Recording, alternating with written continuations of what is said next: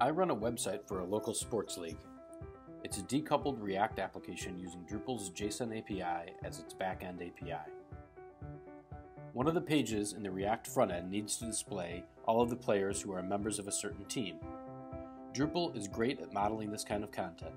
It makes for the ideal backend, especially because I can get that information from Drupal through its JSON API web service.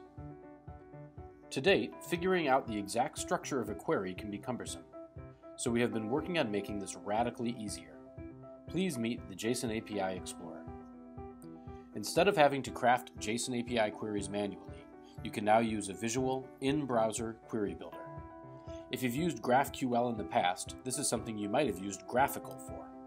The JSON API Explorer aims to fill this gap when using JSON API.